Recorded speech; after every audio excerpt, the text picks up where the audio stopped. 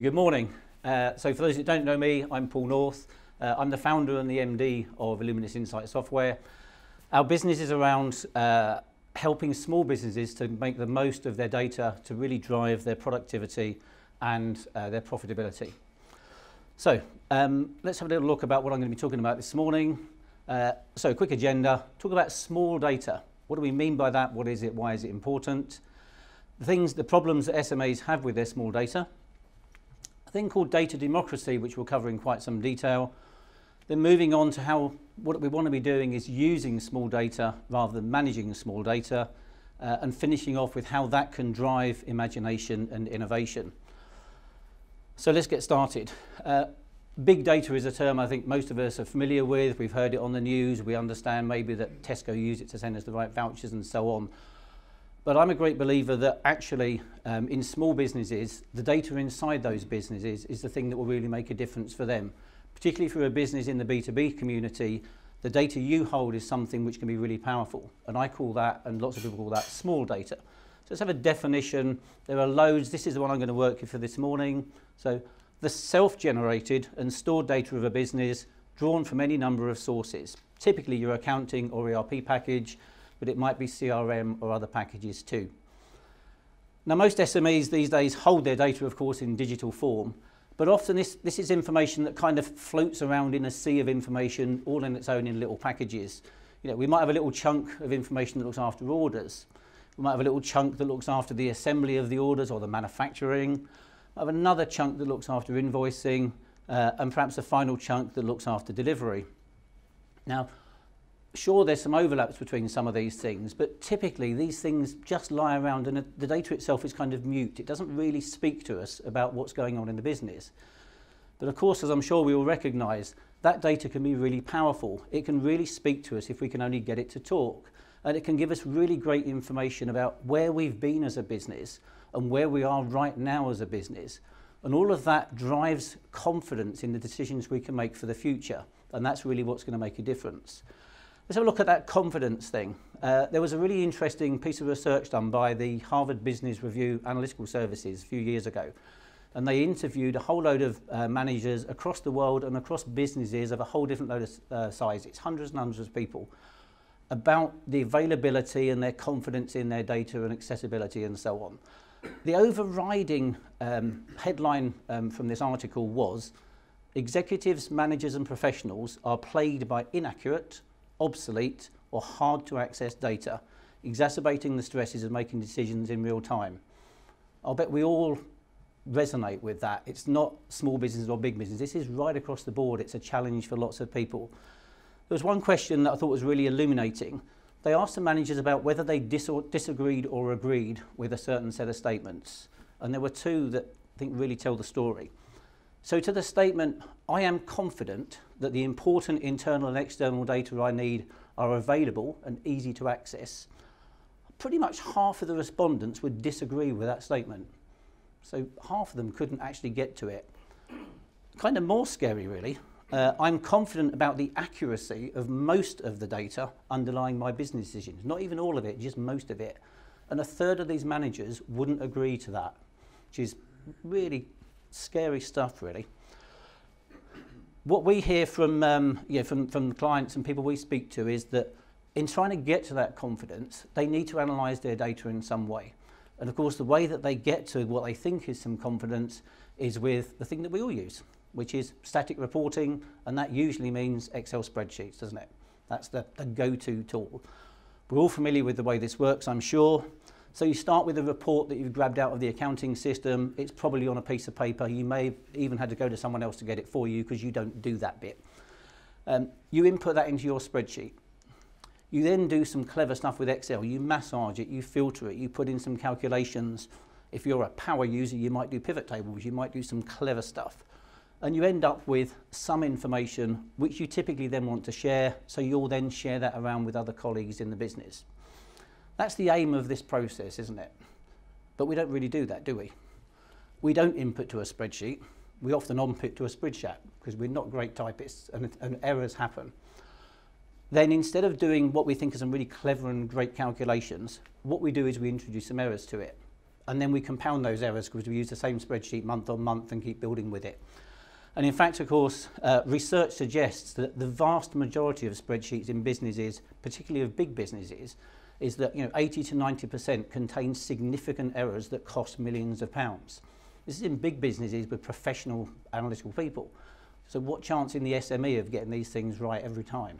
Really quite small.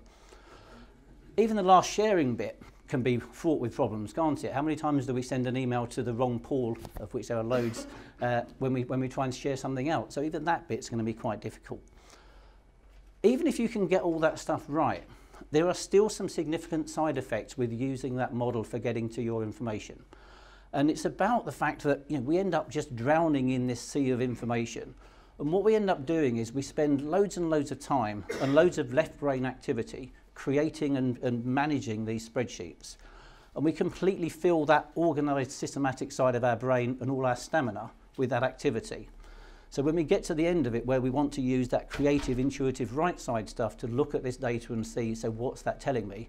We're kind of worn out, or it's 2 days later and we've got other jobs to do in the business. So doing that information can take a really long time.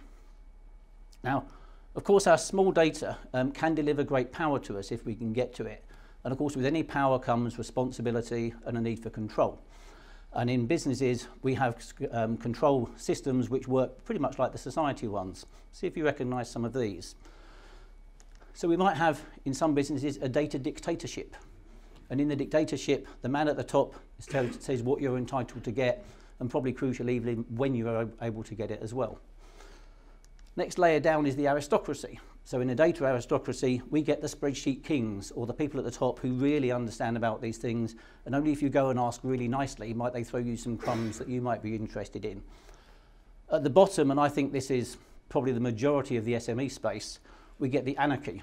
We get that everyone gets whatever they can, however they can get it, and alternative facts abound. As I like to call it, you end up with multiple versions of the truth. And how many times we've been to a meeting where people bring their own spreadsheets, but they're not all quite the same answers at the bottom. Okay, but what about if we could go for that other type of regime, the one that we like to live in too, a democracy? How about if we were able to achieve a data democracy in which every employee is entitled to and can get to the data they need? So in a data democracy, everybody gets timely, direct access to the data they need to maximise efficiency. They can end up owning that data for themselves that they need on a day-to-day basis. And it then means that we can move into a much better position where we can use this side of the brain to use that data rather than this side to manage it. Trust me, this means the spreadsheet needs to go. Okay, because we can't do data democracy with spreadsheets. So for the rest of the talk, I'm going to assume that we've got some kind of BI tool that's doing that managing for us so we can start using it. And let's have a look at the benefits and things that we can get from using it. Firstly, interesting, Mike mentioned artificial intelligence. What is it that we're going to use to do the analysis of this data now that we've got it easy? AI in the small business space to look at our small data, I think is a really distant dream. It's going to be a very long time before that kind of technology is going to come to us. So we need to use the other kind of intelligence. That's what we've got up here. There's a guy called Bryce Maddock, who is the CEO of a business, a big successful business in America called TaskUs, who put it this way recently. Humans are not an important part of utilising new data. They're the single most important part of the process. And we need to release that to make sure that can happen.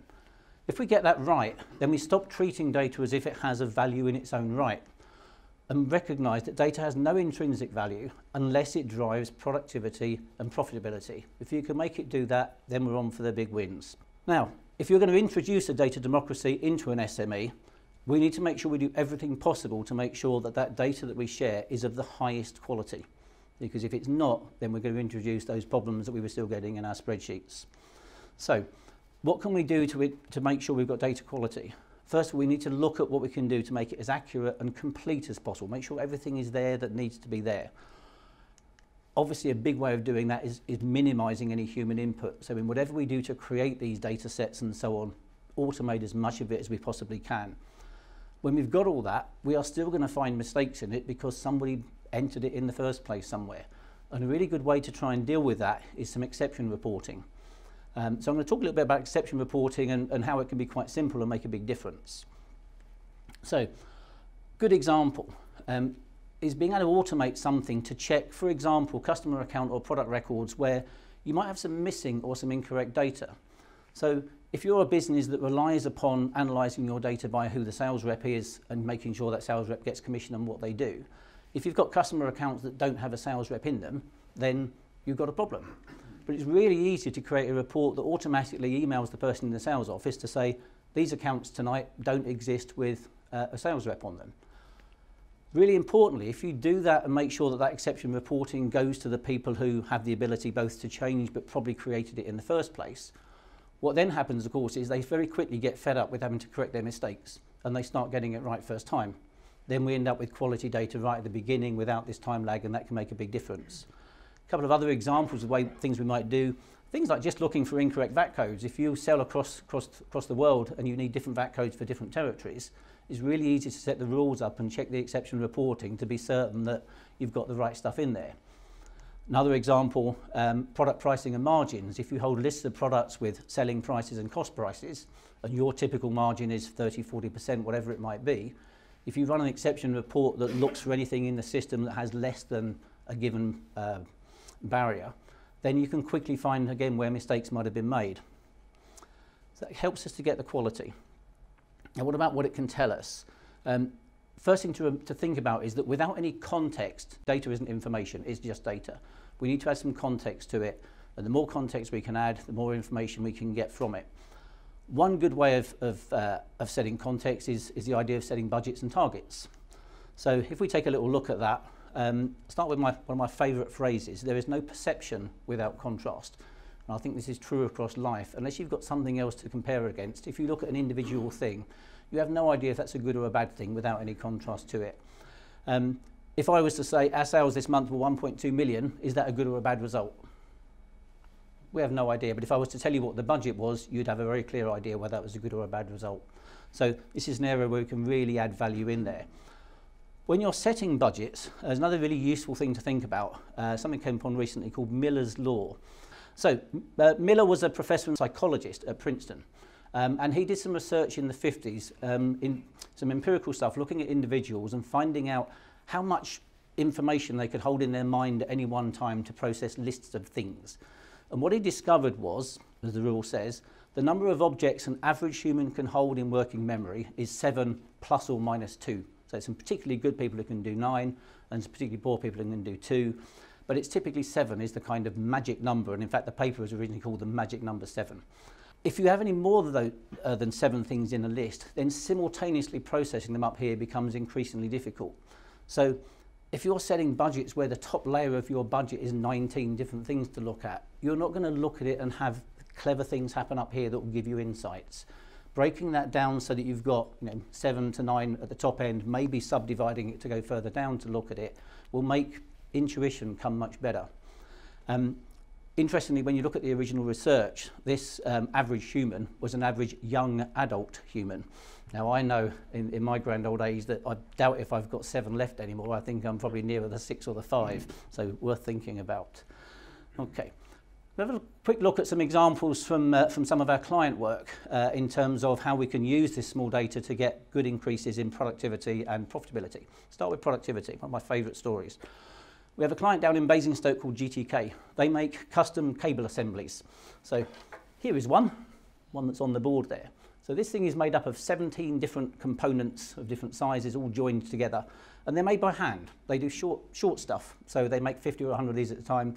They've got 45 people who make piles of those every day for various other manufacturing people in the industry. A few years ago, they invested in a nice new ERP system called Iris Exchequer, which looks after all of their stuff for them. And one of the things it looks after is the work orders that go with these jobs. So when a new job comes in, they create a work order that looks something like this, that in essence down the left-hand side lists each individual item in that assembly and how many are required. The assembler's first job in the morning, having got hold of the work order that's going to be their job for the day, is to go to the warehouse and collect all the parts to take back to the bench to make it. Now, they have a massive warehouse with 6,000 different places in it at the moment, and because of the nature of the way they work, things don't end up in the same place from one week to the next. So the first job is find out actually where it is. Now what they used to do was this process. So they'd print out that work order, and then the assembler would sit in front of a PC, go into Exchequer and he would search the stock list of the 45,000 odd items they have in the stock list for the first item on that checklist. It'd open up the item record, move to another place on the record that showed where they could find it, and find the places it was available today. They'd then write that location on the work order and go back onto item 2 and so on. As I say, this one's got 17 bits in it, so you can imagine how long that takes. Once they've done all that, they can then go to the warehouse, collect the stuff, and off they go. The operations director, a guy called Steve, knew that this was a productivity issue, had spoken to the guys, the assemblers, several times, and the answer he got back was, but that's how the system works. I'm being as efficient as I can, but that's how the system works. His insight was that behind Exchequer, the data that's in there has the information about the work orders and it has the information about the locations, but Exchequer can't join it together for you. But another report could. So the report was taken outside of Exchequer and recreated that had all exactly the same information as the original work order, but crucially also today's locations. So the new process looks like this. Print the work order, job done. Picks off the printer, goes off the warehouse with his basket, collects the stuff. Basingstoke is quite a long way, and particularly from my understanding this morning's traffic, Steve decided not to get up early and come and join us this morning. But when I checked my slides with him last week, he dropped me back a note which adds some even more sort of flesh to this too. He said these things. We do that process on average 100 times a week. Some of our work orders have 50 lines in them. But it's not merely the cost saving in minutes, it's also got motivational benefits. This was a really drab job that people hated to do first thing in the morning. Their staff like to make things, that's what they're there for. So fiddling around in front of the computer and whatever, not what they want to do. So it made a big difference. So we have another client, Central Foods, who in Northampton, and they're distributors of frozen foods to wholesalers and caterers around the UK. Gordon rang me a little while ago with a little story and an interesting question. And his story was he'd been to the stores that morning, a big cold store, and he'd kind of fallen over a rather large pile of chicken nuggets. I had this great vision of this nugget mountain. And they sell a lot of these things, but there was rather more in the warehouse than he would have expected. He'd gone back to the office, done a little bit of checking up, and discovered that 3 months before, a client who bought loads of these things every month, about typically £9,000 worth, had stopped buying. Just like that, no reason why. Still buying loads of other stuff. And he rang me, and his question was, is there some way I could have found out about that sooner? It's taken me 3 months to find it, and because I fell over it really. So what could I do to find it sooner? I think he rang me because he knows I'm a bit of a data nerd, and I do like a puzzle, and this was a nice little puzzle, so a little think about it. And this is a really good example of how, if you can create a rule to look in some data sets, you can come up with some answers that solve your problems. First part of that is, what's the problem we've got in the first place? So in this instance, this monthly £9,000 of a particular item by a customer had stopped, but that customer's still buying lots of stuff. Some other context around it, there are hundreds of customers, there are hundreds of products. The customers only buy some of the products, so it's not even as much as that one disappeared. And not all of the customers buy regularly, so there's all sorts of different patterns going on. A little chat, and we came up ultimately with what's really quite a simple rule. And it's that we look at the sales of every customer and item pairing for the last 7 months, of which there are thousands. But then we only look at the ones where, for the first 6 months of the last 7 months, they bought something every month. So that customer bought that item every month for 6 months. But then last month they didn't. So graphically, 6 months of sales, and then in the 7th month, last month, nothing happened. We applied that rule and we put it back into the data. And we found that lost £9,000 worth of chicken nuggets. So we were really pleased that the rule worked. It also found another 58 things that had been stopped buying with a typical average monthly value of about 58,000. So that was passed on to some sales reps who made some phone calls, and some business was won back again. So a really interesting way of looking at it. And in true data democracy fashion, this report is now something that each of the sales reps have for themselves. They look at it for their own customers. They can run it on their own. No help or skill required. Off they go. And once you get the hang of doing this kind of thing in your data, I promise you all sorts of opportunities pop up that really can drive profitability and productivity. A couple of other quick, easy wins of things that I think are also worth thinking about that we see make a big difference. First one is customer profit margins. It's really interesting that in the majority of the businesses we've worked with, when we first went there, customer profit margins wasn't something they looked at. They looked at profit margins across the business and maybe across products, but not on an individual customer basis. And when we gave them the ability to see that, it nearly every time I had a phone call within a couple of days. Oh, I just found something really interesting, this customer margin stuff. And it happens pretty much because of this. Mostly speaking, it's around customer discounting. So the sales rep or the manager has had a little discussion with the customer and given them some discounts on certain items based on their buying patterns and all the rest of it. They'll do some calculations around that, probably in a spreadsheet, warning. And they'll then feed that spreadsheet into the accounts team who will put it onto the sales account. But there's rarely a feedback loop. At that point, the salesperson, as far as they're concerned, that discount's happening, the customer's carrying on as they were, all great. Then you go and look at it and you start finding out there are all sorts of things that have gone wrong. And it might be that the original calculation actually was flawed to start with. Very often, it's that the price got incorrectly entered into the system. So the sales tech person managed to put 21 instead of 12 or whatever it might be, and something went wrong. Another one that happens, of course, is that the customers are a bit smart. So they now cherry pick and only buy the stuff they're getting on discount, and they go and buy the other stuff that you're not discounting down the road. So suddenly you're selling all your stuff at the wrong margin.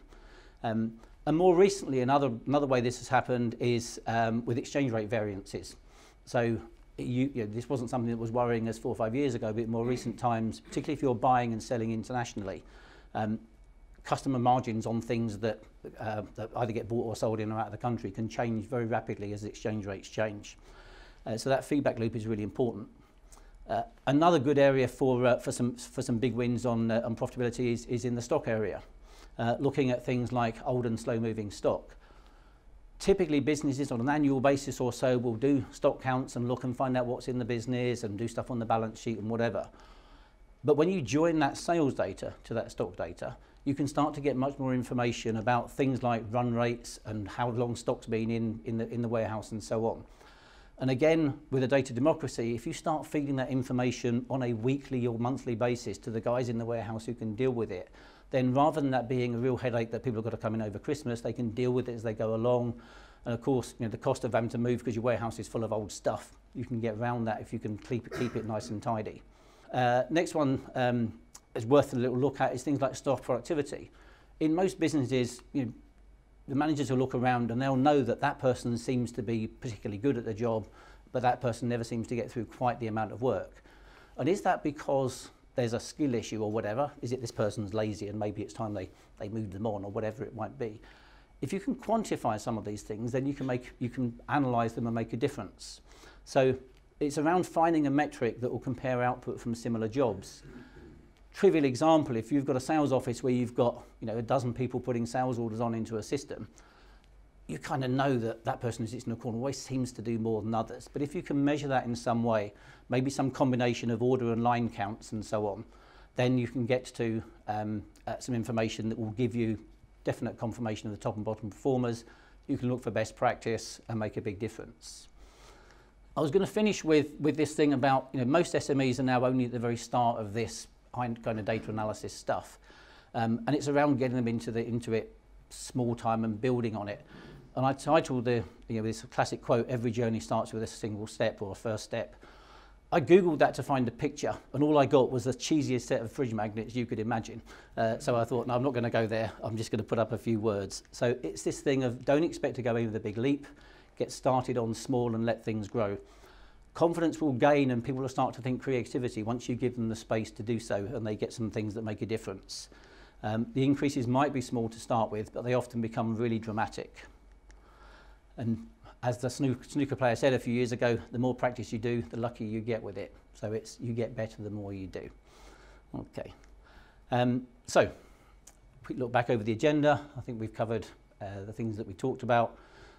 Just a tiny quick plug at the end, if I may. This is our software that helps our clients get a data democracy in their business and share their data. Thank you.